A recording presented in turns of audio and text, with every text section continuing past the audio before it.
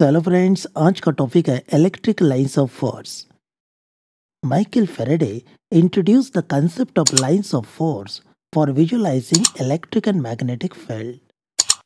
यूँ तो इलेक्ट्रिक और मैग्नेटिक फील्ड को आंखों से देखना दुर्लभ बात है। खैर, मैग्नेटिक फील्ड तो आप आयरन फिलिंग से बड़ी आसानी से देख सकते हो, लेकिन इलेक्ट्रिक फील्ड को देखने के लिए थोड़े इससे ज़्यादा कष्ट उठाने पड़ेंगे।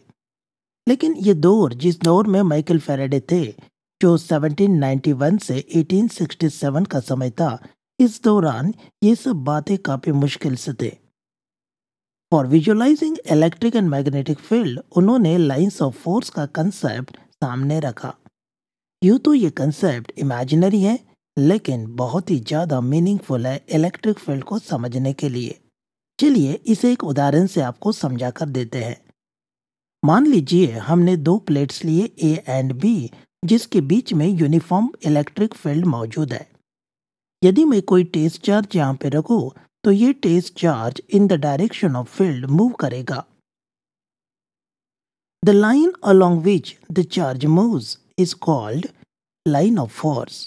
इसी को लाइन ऑफ फोर्स कहेंगे, क्योंकि इसी लाइन के अलोंग फोर्स इस टेस्ट चार्ज के ऊपर एक्ट हो रहा है, इसीलिए इसे लाइन ऑफ फोर्स कहा जाएगा। कई बार ये लाइन ऑफ फोर्स कर्व भी होते हैं, तो इस वक्त में इस कर्व को जहां भी आप टेंजेंट ड्रॉ कर दोगे, वो टेंजेंट उस जगह पे इलेक्ट्रिक फील्ड इंटेंसिटी का डायरेक्शन शो करेगा। A line of force is defined as a curve such that the tangent at any point to this curve gives direction of electric field at that point। Screen पे देख रहे reason ए में ज्यादा lines widely separated है, while reason B में ये काफी crowded है। यहाँ डेंसिटी ए पर कम है, इसका मतलब है यहाँ इलेक्ट्रिक फील्ड स्ट्रेंथ कम है।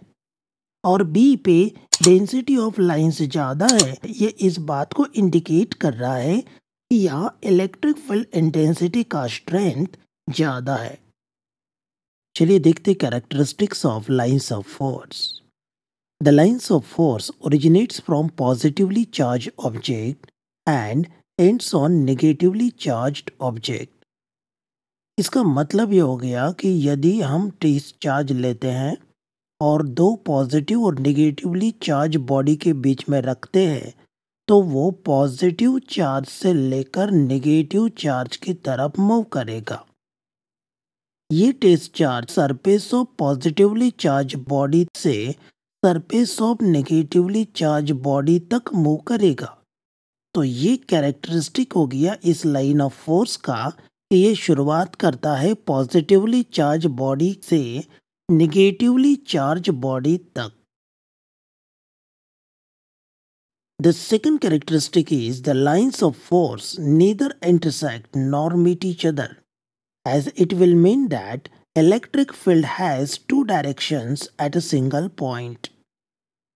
अब देखिए, अगर लाइंस ऑफ फोर्स कभी इंटरसेक्ट नहीं करते एक दूसरे को, लेकिन यदि हम मान लिए कि वो दो लाइन एक दूसरे को इंटरसेक्ट करती है, तो मैथमेटिकली ये कॉमन पॉइंट हो गया दोनों के लिए। इस जगह पर जो भी मैग्नीट्यूड आएगा वो दोनों के लिए सेम है। यहाँ डायरेक्शन जो आएगी वो दो आएगी। Each curve will have its own tangent at this point. अब इस बात का मतलब ये है कि इस जगह पर दो इलेक्ट्रिक फील्ड मौजूद है एट अ टाइम, जो कि इम्पॉसिबल है। या ऐसा कोई भी वेक्टर डिफाइन करना जिसे एट अ टाइम दो डायरेक्शंस है, ये गलत है। इसका मतलब यह है कि ये संभव ही नहीं हो सकता कि दो लाइन एक दूसरे को इंटरसेक्ट हो सके। The line of force leaves और टर्मिनेट ऑन कंडक्टर नॉर्मली। तो कोई भी अगर हम कंडक्टर लेते हैं, लाइन ऑफ फोर्स जब हम ड्रॉ करते हैं, तो यहाँ पर वो path perpendicular to surface of conductor होना चाहिए, क्योंकि ये सिंपल बात है। जो फोर्स एक्ट होने वाला है वो सेंट्रल फोर्स है, और वो सरफेस को परपेंडिकुलर ही डायरेक्शन में वो एक्ट होने वाला है। तो नेचुरली ये पाथ भी सरफेस को परपेंडिकुलर डायरेक्शन में से ही ओरिजिनेट होगा और टर्मिनेशन एंड पर भी ये परपेंडिकुलर डायरेक्शन में ही टर्मिनेट होगा। That is why it is said the line of force leave और टर्मिनेट ऑन कंडक्टर नॉर्मली। अब चौथा पॉइंट हम देखते हैं कि line of force do not pass through conductor. जी हाँ, कंडक्टर के अंदर में inside the conductor electric field 0 रहती है। इस वजह से उसमें से electric lines of force pass नहीं हो पाती।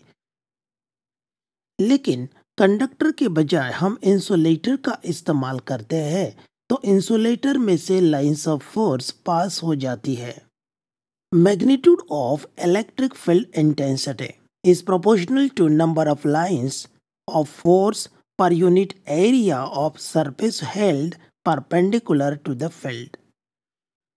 तो 6 नंबर का प्रॉपर्टी है electric lines of force are crowded in the region where electric intensity is large.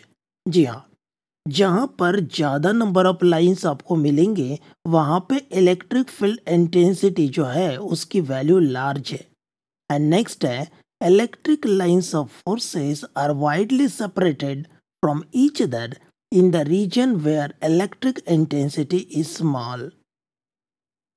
The lines of force of an uniform electric field are parallel to each other and are equally spaced।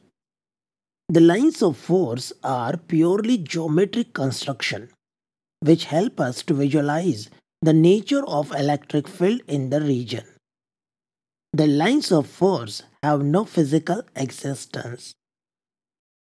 दोस्तों, उम्मीद करते हैं आज का विषय आपको समझ में आ गया। आपके विचार आप कमेंट बॉक्स में डाल सकते हैं और सोशल मीडिया पे अपने दोस्तों के साथ इस वीडियो को ज़्यादा से ज़्यादा शेयर करना ना भूलें। चलिए दोस्तों, फिर मिलेंगे नए वीडियो में। Bye bye.